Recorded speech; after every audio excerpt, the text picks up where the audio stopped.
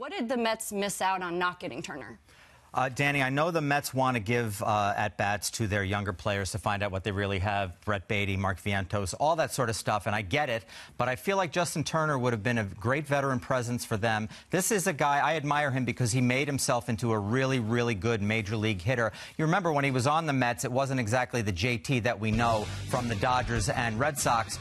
He was a little bit of a much less productive player, let's put it that way.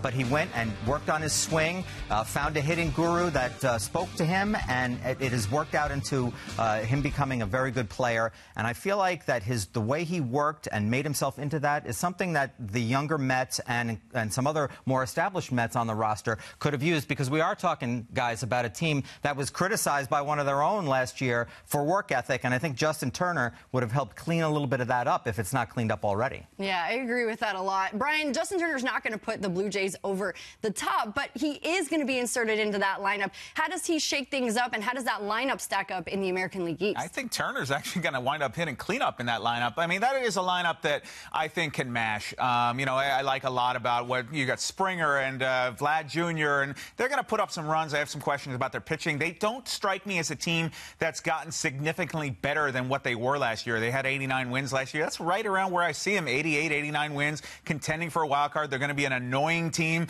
you know, chirping from the dugout and making sure third base coaches stand where they're supposed to. So I see a lot of that still happening with the Toronto Blue Jays, but they're going to be in the mix of it, and they're the wild card contender as they are right now. Listen, they have a lot of star power. Vladdy Jr., Bo Bichette. Now you go bring in Justin Turner. George Springer has played on winning teams, but the reality for the Blue Jays is that they have won absolutely nothing. I mean, you look at the Yankee core, and you can fairly critique the Yankee core, the fact that they have not gotten to a World Series.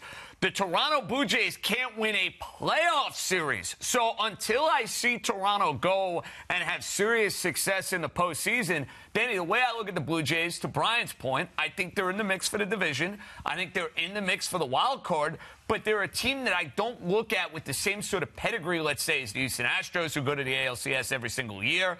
The Texas Rangers, who, oh, by the way, won the World Series a year ago. To me, those are far bigger threats for the New York Yankees. And, oh, by the way, the young up-and-coming Baltimore Orioles, who won the division last year.